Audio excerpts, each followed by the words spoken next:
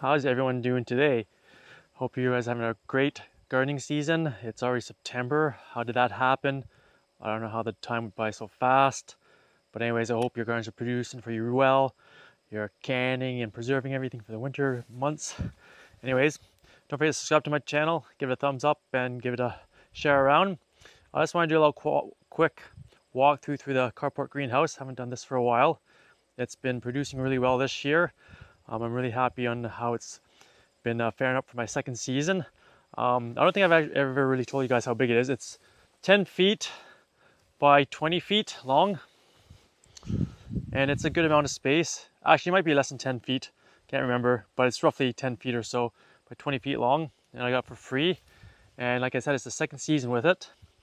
But let's take a walk inside here and take a look on how it's going.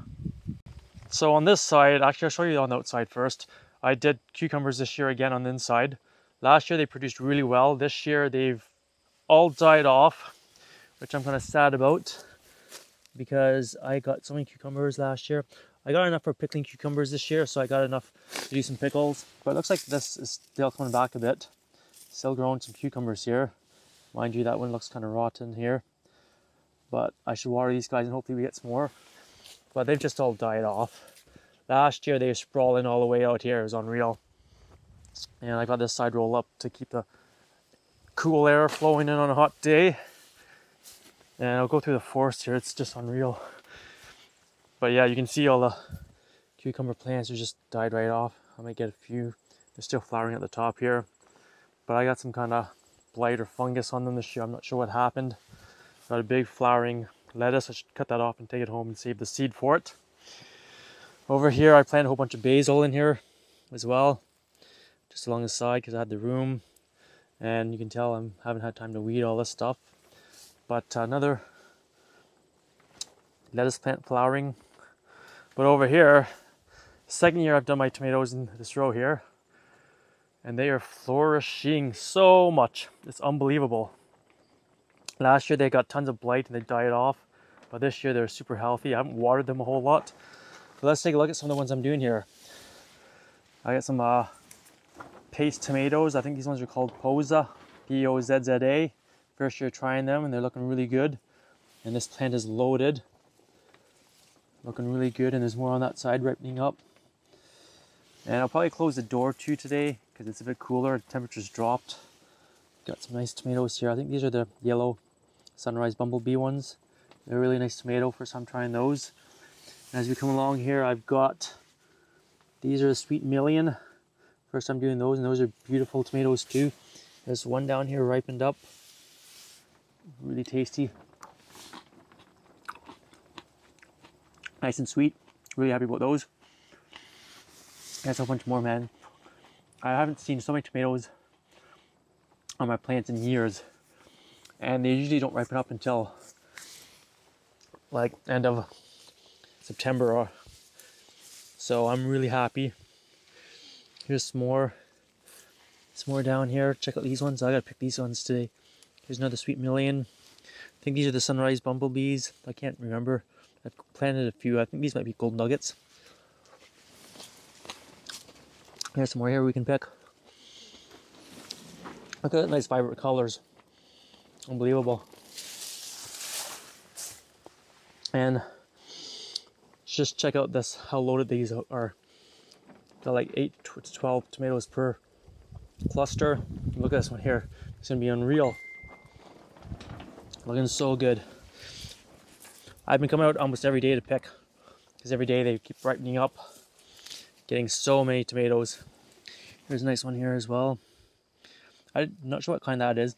I did some called Crimson Cushion this year, and they seem to be kind of smaller.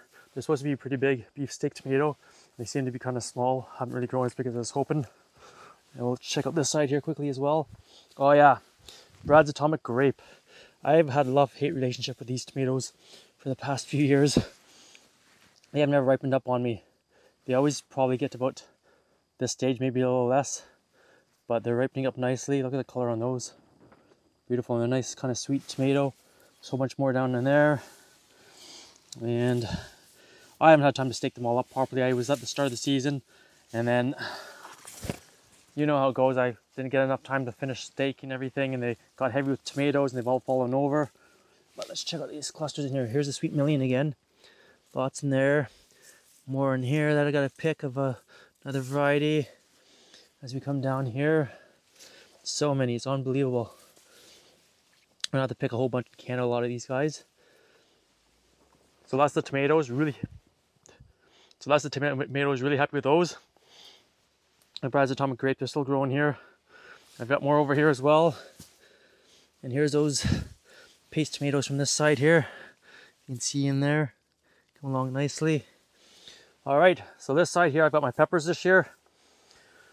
This is the first year I've actually had peppers that are growing. They usually don't form much till end of the season, and then they don't get much. But here we go. We got, this bush is loaded. There's 3 of them on here.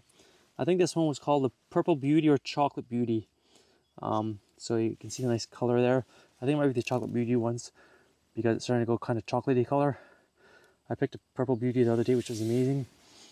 There's some more here. I'm not sure which one that is. This plant here is loaded. This guy has 1, 2, 3, 4. They're not forming very big, but there's 4 of them at least.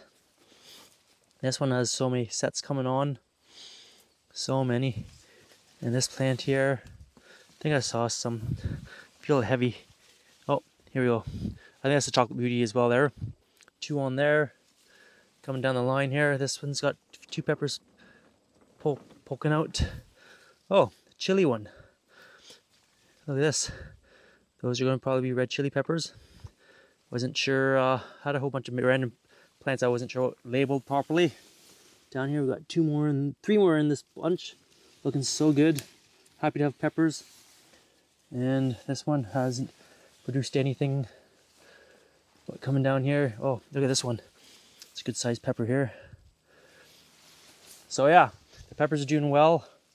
And here's another one. This looks like it's probably going to be a hot pepper plant, but all the buds on it, hopefully it produces. And down here we have some more. I think this might be Purple Beauty as well, but it's kind of tiny.